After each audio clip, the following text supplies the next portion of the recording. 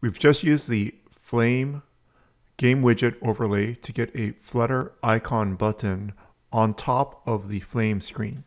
This technique is an alternative to using the Flutter stack. The button currently is not working, but when we press it, we want to enable, and then we'll click another button to disable the music.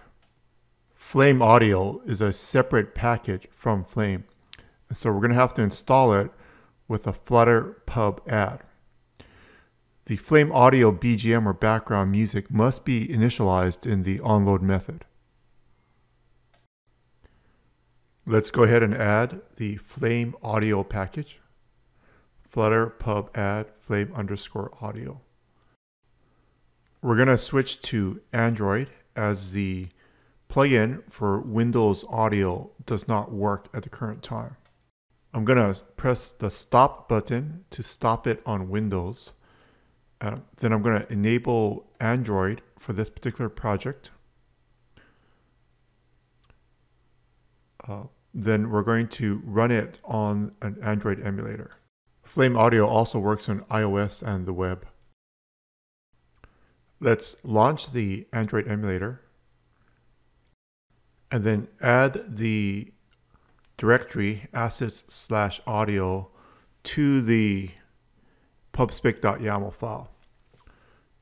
In the previous video, I downloaded ukulele and I have it stored as music.mp3.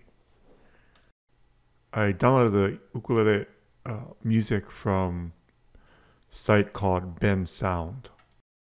This emulator has a menu bar at the bottom. This is for the phone itself, so we're going to disable it. And also the overlay at the top with flame.device.fullscreen. To get this to work, you have to import the Flame package. So flame/flame.dart, and then run the flame.device.fullscreen above of the run app method. I'm also going to run widgets Flutter binding ensure initialized. Just make sure that the Flutter engine is connected to the Flutter framework. These two steps are just for the UI. We had to move over to Android because the Flame Audio doesn't work on Windows at the current time. Although I did hear from them that they are working on it. So now we get to the part that does relate to the background music, which is loading the Flame Audio into an audio cache. And we just have one music file. If we had more, we could make a list. There is a load all, but we're just dealing with one music file at the current time. So I did put this music.mp3 file into the assets/audio folder, but I didn't include that into the pubspec.yaml. So let's go back there and look for the assets section, and we can either specify the individual file or the directory assets/audio/ and then run flutter pub get again. So it's running it automatically for me with VS Code. So after restarting it again, it appears that the audio file is being loaded into the audio cache. Now I can play it. So you don't need to load it into cache. I just found out that there's slightly less problems with the initial portion of the audio if you do load it into cache. So loading into audio cache is an optional step. You can just play it, flameaudio.bgm.play, without it being in the cache, but you do have better response initially when it first starts playing. So let's press the button. Oh, music's playing. So you're gonna have to stop it in order to stop the music, or you could use the icons on the Android emulator and put it into sleep. So if you click on the square, you'll suspend the actual app. We'll create a volume off or audio off button right now so that when we're developing it, we can turn off the audio. You can also suspend the app from the emulator when you're actually using it on a physical phone, right? You either kill the app or you suspend it. In both cases, the audio will stop playing. So let's create the second button, this icon button, by copying the first button and changing the icon. We're using the material icons right now. You could use a different icon set for the tutorial if you wanted to. You would have to probably load it if you wanted to use like Font Awesome or another icon pack. To stop the background music is flameaudio.bgm.stop. So we'll make that change as well too. Okay, hopefully now we'll be able to start and stop the background music. Let's start up our Android app again.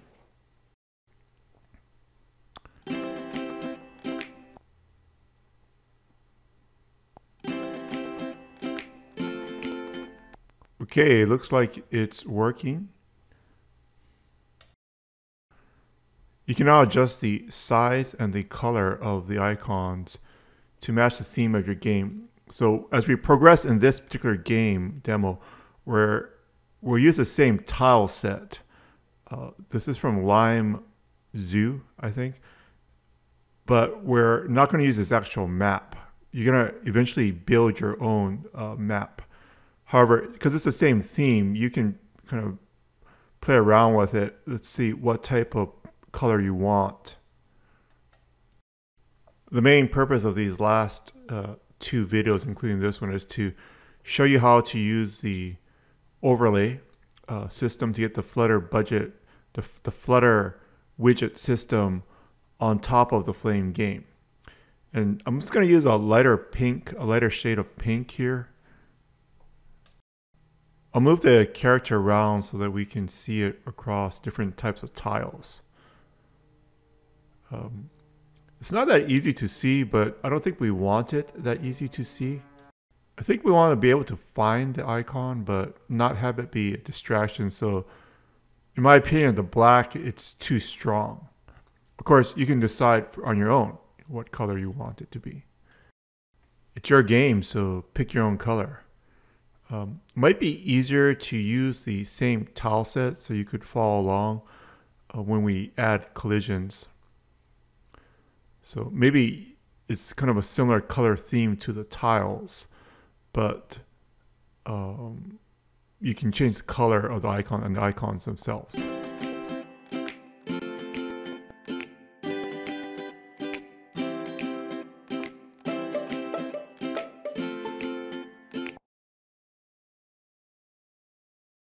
The buttons are in a separate file called button_controller.dart. Let's go into that file and add a variable to grab the game.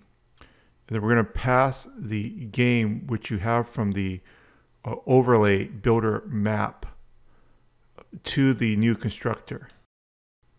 What I'm trying to illustrate here is how to put a variable inside of the Flame game, and then you can access it from your buttons. I just needed to stop the game and restart it again.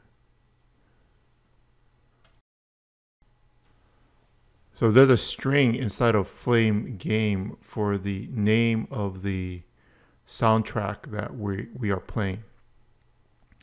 And we're going to access that string from Flame game inside of the button controller because we have access to the entire game, which was sent over to us or to this file. So we're just going to print out the text on the screen to show that how to access the variable. This soundtrack name is a variable that we created inside of Flame game. It's just a string to hold the name of the soundtrack. Great, it's now visible on the screen, but it's black and a little small, so it doesn't fit in the style of the icons, both the color and I think also the size. So let's start, at least begin changing the color back to the colors.pink.shade 200, and then we can maybe increase the size and see how it looks. So you can adjust both the size of the icons, the color of the icons, as well as the size of the font and the color of the font to get the look that you want for your game.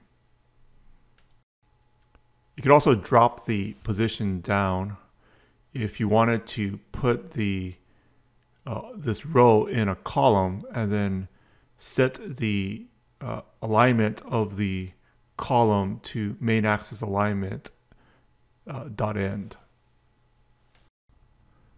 If you like this type of video, give this one a like. I'm thinking of continuing on with the same one, even though the code is getting a little bit more complex. We'll put it into tiled and create a collision map, which then we'll use with Flame Tiled.